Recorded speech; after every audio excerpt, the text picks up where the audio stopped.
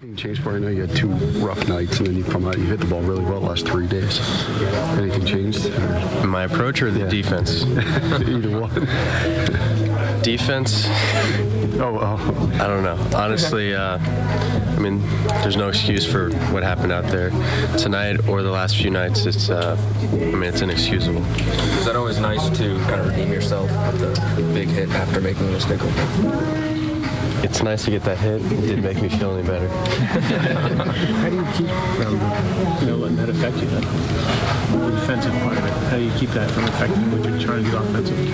I mean, honestly, I know that's not the player I am. So, I mean, I just go out there and pray that they hit me the ball again so I can make the next play. What happened on that? I'm sorry? What happened on that particular error today?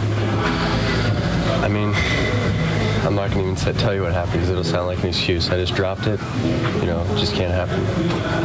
You feeling good at the plate, though? Yeah, feeling better. Michael, did Tony Tarasco talk to you at all in between innings, or did you guys mention it, or you talk about it some other time? Or? No, he coached me up. He said, "Don't drop the ball." It's great coaching, I mean, there's not much you can say right there. It just can't happen. Michael, you know you guys as a collective unit are capable offensively. Is it nice the last 3 days to kind of see it come to fruition? Yeah, I think things are starting to get rolling right now.